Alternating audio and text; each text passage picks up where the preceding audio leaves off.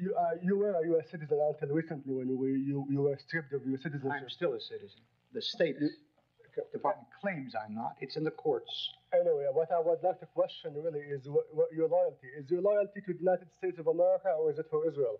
And why? And you are actually, in a sense, helping people who would discredit Jews who have a responsible position in the U.S. government, like in the intelligence community or even in the State Department, whether they are loyal to Israel or to the United States. After you see what happened with Jonathan Pollard and others, what is your comment on that? I didn't know that John Walker was Jewish.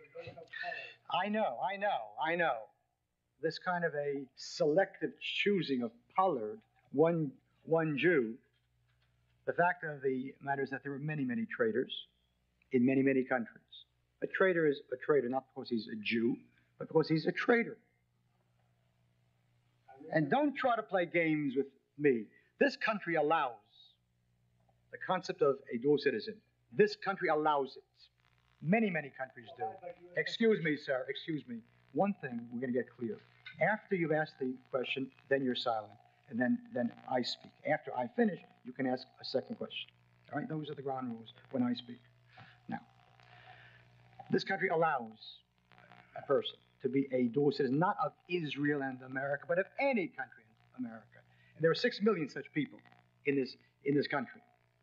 So stop playing games with me. Are you more loyal to this? Ask Poles, people who are Polish citizens and U.S. citizens. Are they loyal to Poland or this country? To Italy or this country? To Spain or this country? It's an outrageous question.